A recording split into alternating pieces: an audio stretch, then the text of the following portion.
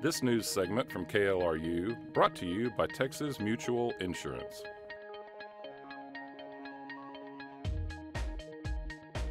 Austin is really at a crossroads, and we're at a point of an affordability crisis. Last November, Austin voters approved a $65 million bond aimed at tackling that crisis.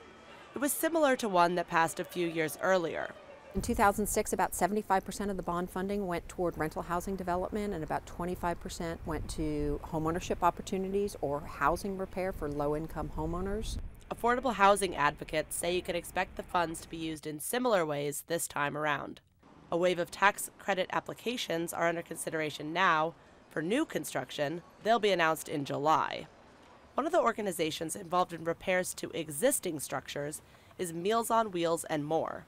Meals on Wheels is well known for delivering food to people who are homebound, but their volunteers discovered a need for home repair during their deliveries. Our volunteers go into these houses every day delivering meals, and they report back to us that, Mrs. Rodriguez or whoever needs her, front door fixed, or she's a hole in the floor, or her toilets are leaking, or she's falling through the floor, or something like that. We spend roughly about $15,000 per house, and which doesn't do it all, but it keeps them safe and allows them to live comfortably in their house.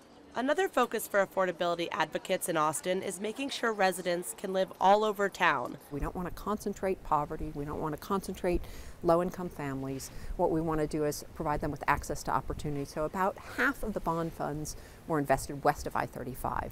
Bond-funded complexes will be ready for move-in at the earliest in 2015. For KLRU, I'm Allison Sandza.